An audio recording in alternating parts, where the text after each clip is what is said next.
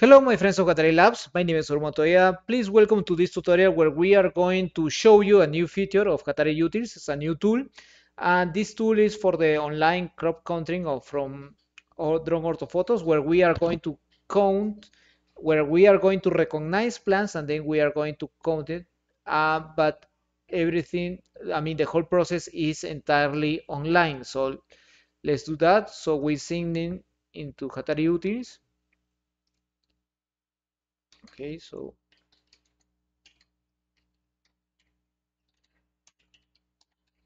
you have to create your account. If you don't have your account, you can, it's entirely free. Okay, so we create a new project. Okay, so the project will be pro, it will be example one, for example, just to say example one. Okay, so, and then we go here to crop up. And here you have to upload a TIFF file, and this TIFF file needs to be geospatial, okay, and needs to be less than 15 megabytes. Okay, so images are restricted to 15 megabytes. If you want to process images that are bigger than 15 megabytes, you have to change your license. Okay, so let's go here, and in the description of the video, you are going to find this image. Okay, okay, in the input files on this tutorial, you are going to find this image. Okay, so we upload the image.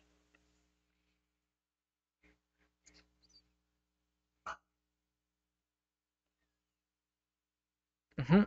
We have to wait that every page actually finish uploading. So when does it mean that when that the icon has to appear here? Okay, so we select a plant that is the most representative plant here.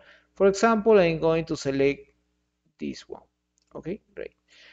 And then comes the radius. The radius is the amount of pixels, okay, in the x, y, and the minus x, minus y, x and y direction, okay, that will form our plant.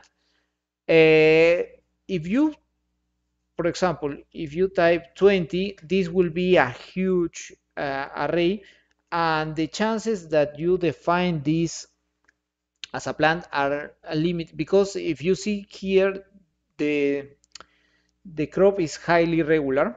Okay, so what we are going to do here is we are just to give 5 pixels, and the threshold is the value, the resemblance value, how these 5 pixels look like, um, because which is the probability that you are going to accept as a plan, and in this case it will be 0.6. So we select crop here, and let's see, this is our abstraction of the plan. So in order to identify the plants, we go to crop count, and that's it. Okay, and then here we have 1,370. Okay, there is still more work to be done, because we have to filter the neighboring file, the neighboring. For example, here we should have just one value, okay, and then we have to download this as a shapefile.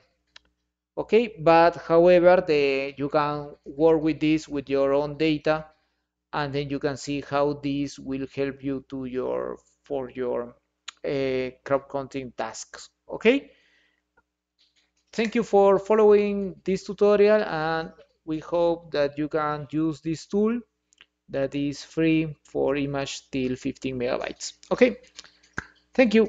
Have a nice day. Bye bye. Bye.